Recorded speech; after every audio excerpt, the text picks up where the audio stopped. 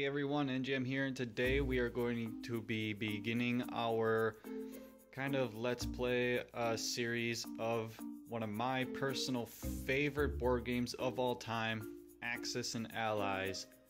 Now before I really start talking about everything here and over there, if you guys have not seen my 4th of July video where, well, basically I explained what direction my YouTube channel is currently going. Now I'm currently in this war stage where I basically just got back into this game.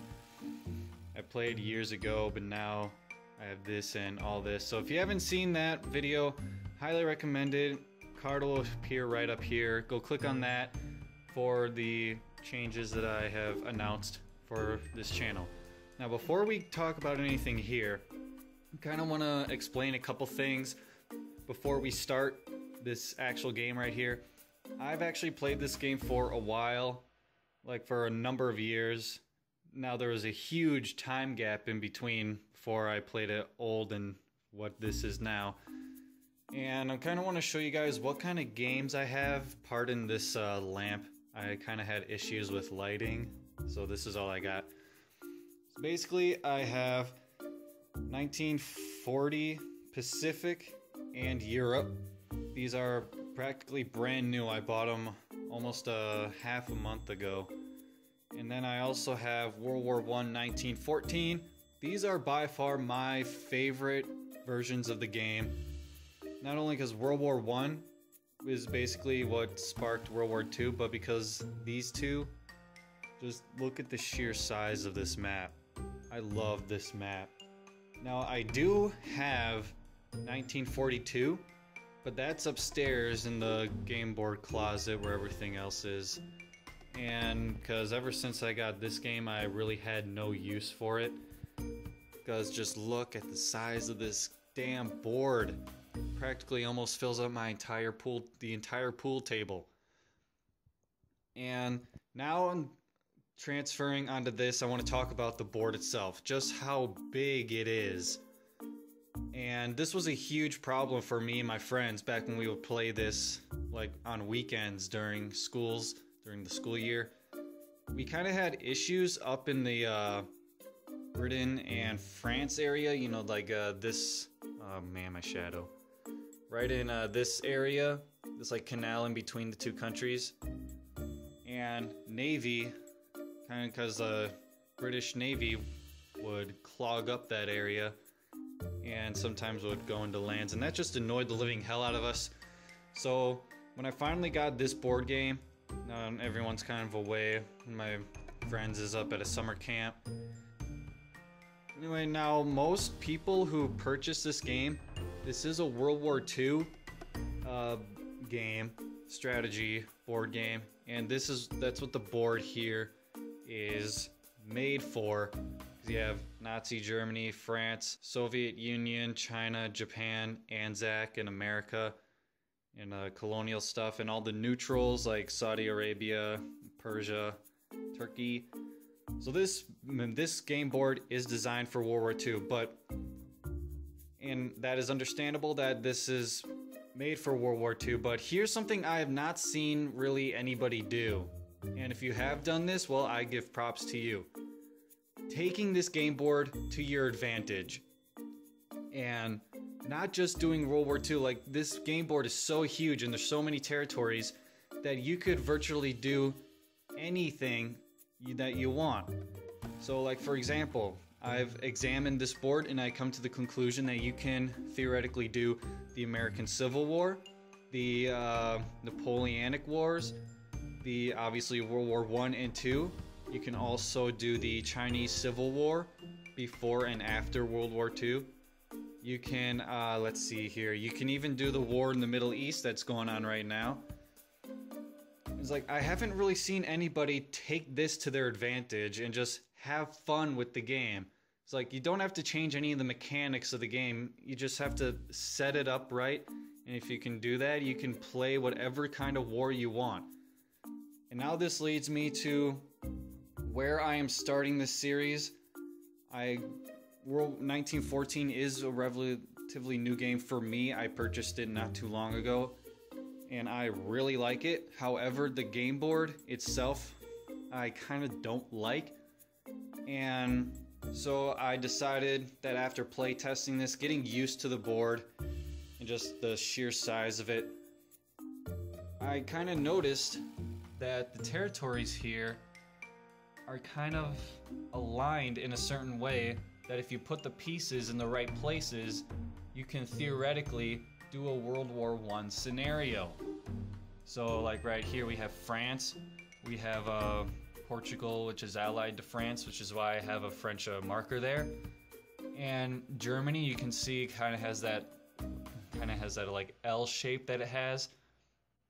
And then right here in Slovakia, Hungary, obviously that's where the capital is, because it's Hungary. And really, even though I know it's Austria-Hungary, southern Germany would kind of be where Austria is, but I decided to do Hungary just because it's easier to remember. And just Yugoslavia, I know that this is multiple ones, but just for the sake of the board game, I decided to give that to Austria. Russia, really only difference is they own Finland. And then down here we have Turkey.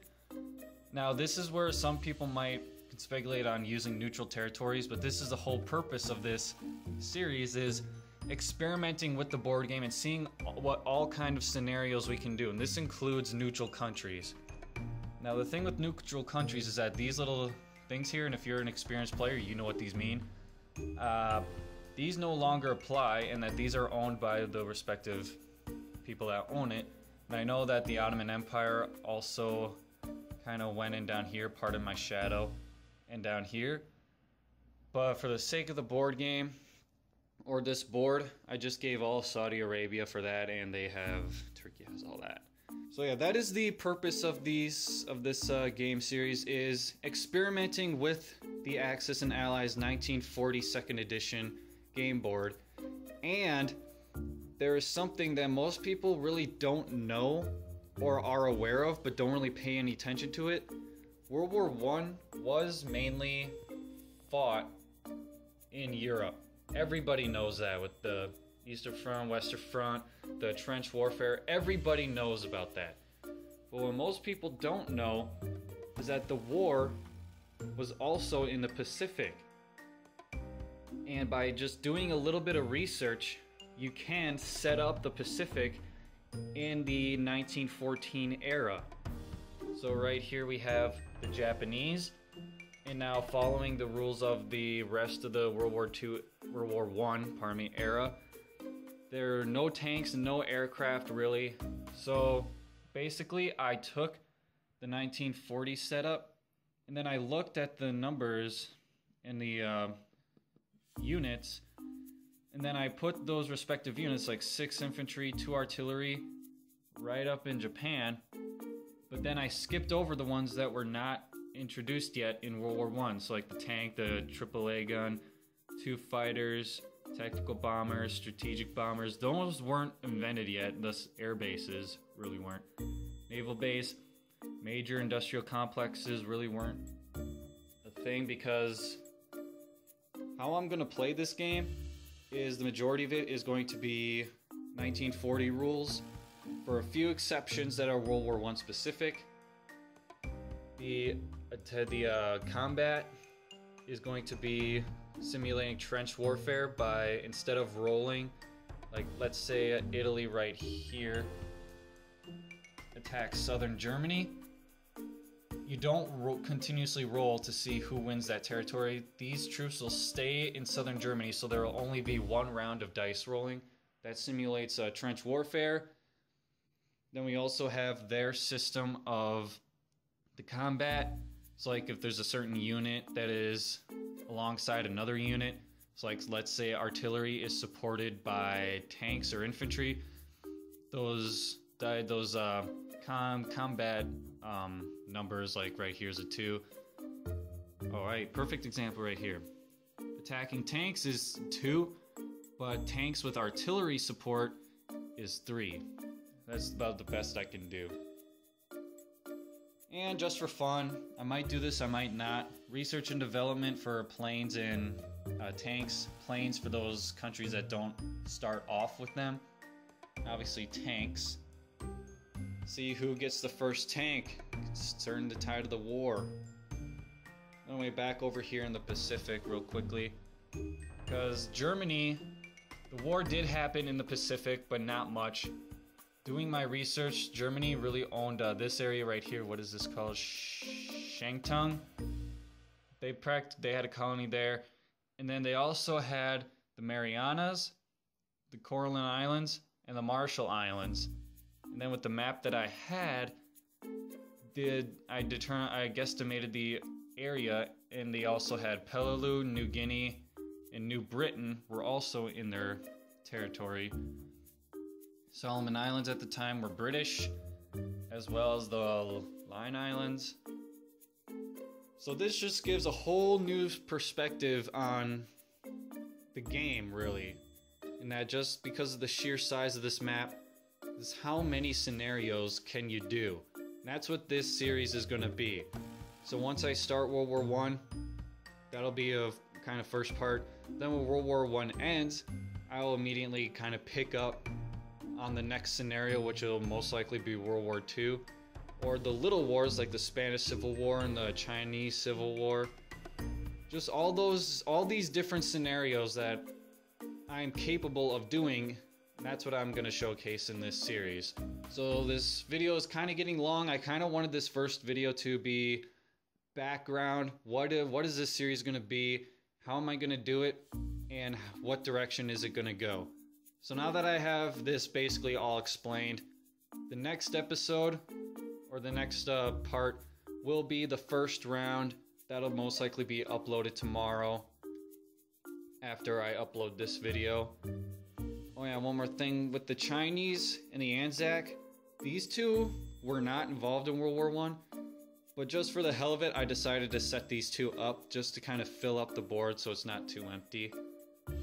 So anyway guys, I hope you enjoyed this quick little informative video. The next episode will be round 1, starting with Austria-Hungary, then Russia, then Germany, then France, then Britain, then Ottoman Empire, then Italy will actually come in, not do the first round, but they will come in the second round, just for historical accuracy. The United States doesn't come into the war until its 4th round, so right away we'll go from Ottoman Empire straight to Japan.